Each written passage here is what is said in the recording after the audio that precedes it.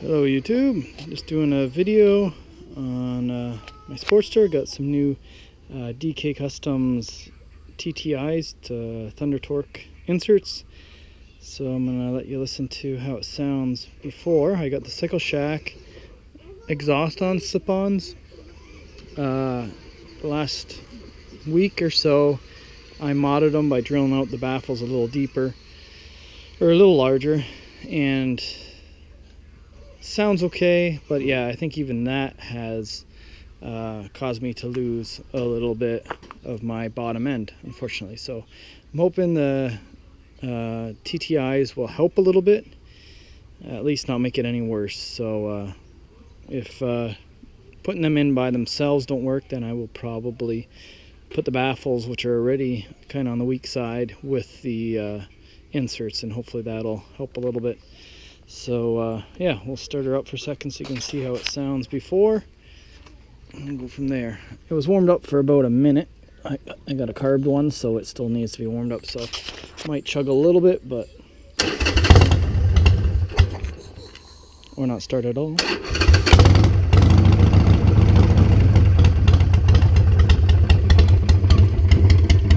So yeah, obviously it's not warmed up, so it'd be idling a little quicker once it's warmed up.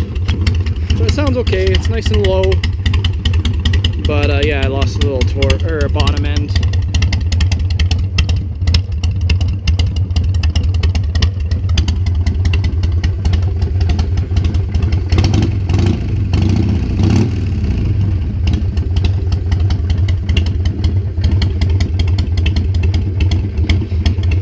Alright, a couple minutes later and the baffles are out.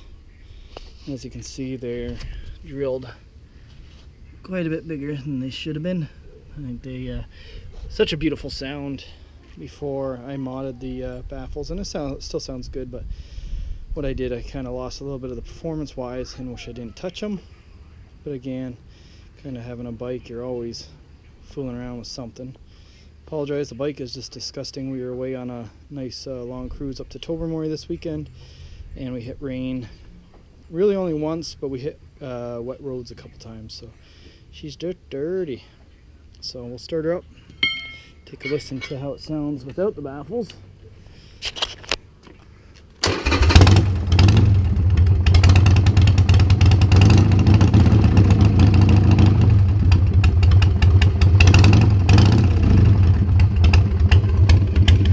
So that's definitely a lot louder.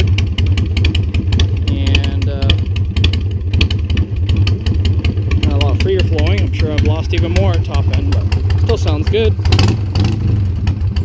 I'm pretty sure I get pulled over really quick if I was to run those. Alright, so let's try the TTIs. I don't know, babe. So here we go. Here's one of the TTIs. This is the W158. It's supposed to give me the most low end and deeper sounding. So they came in a nice little package here. Nice enough to send them, you know, a little extra bonus cozy I got. So shipping them up to Canada always costs a little more, so appreciate it. DK Customs. So let's go on and try. All right, back again, and of course we had to hit a few little snags. They said that they only knew Screaming Eagle, I think they mentioned, might not have had a large enough hole. And of course then the Cycle Shacks also didn't, so I had to pre-drill holes. I was in no mood to take the slip-on exhaust all the way off to try to re-drill out the original hole.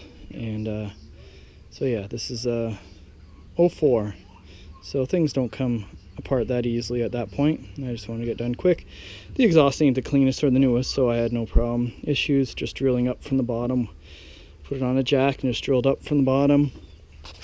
And then I put the original screws back in place. I don't know if we can see inside. Just a little too far in there. So what I did was I added an extra nut to the gimmick. Sorry, just to try to center it a little better. They had it because my pipe sink are 2.5s. The 158s that I have are kind of just in that in-between stage. The neck size definitely just wouldn't fit in. So these are a little maybe on the small side, so I wanted to get it definitely centered. So I have a little too thick of a nut in there, so I might add a little smaller one just to bring it a little more centered. And then yeah, of course I had them tightened up, and then I wanted to put the original bolts back in just to cover the holes. So I had to loosen them all up and put the bolt in again. So heads up if you planned on trying this. We're going to start it up for the first time. This is about 10 minutes later after the first start up, so let's see how she sounds.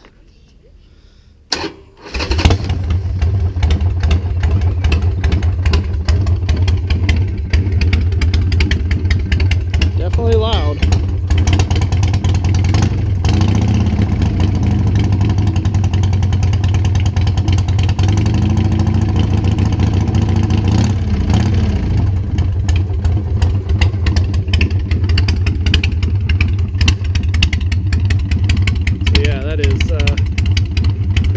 Quite the sound, definitely a lot louder,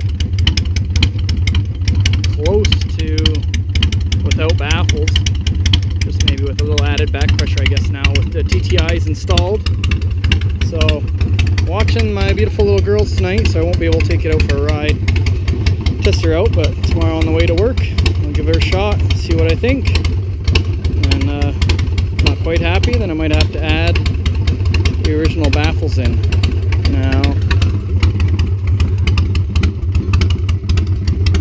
yeah, I think I left enough room. I guess that's one idea for anyone. If you're gonna install new holes, make sure you have enough room just in case you want to put the baffles in. Now my baffles I think are just slightly a little further than where I put the inserts, so should all work out. All right, figured I'd do another little video now that it's off concrete. It's kind of on grass. It was a little bit of an enclosed area there, kind of by my fire pit, so see what it sounds like just kind of in the open more. It's my handy puller for my baffles. Definitely need something to get in there. This one easily just kind of put some pressure on somewhere, so when you just start kind of turning, it helps slip the baffles out. So an idea for anyone that's trying to get theirs out. It's just a bar with a what do you call it? Self-tapping bolt. So here, definitely not quite as loud, but yeah, it definitely has a real deep, low rumble. Decibels are a little high though, I think. Quite popping pretty loudly, crisply. Just don't know if that's just going to be a little too hard on the ears.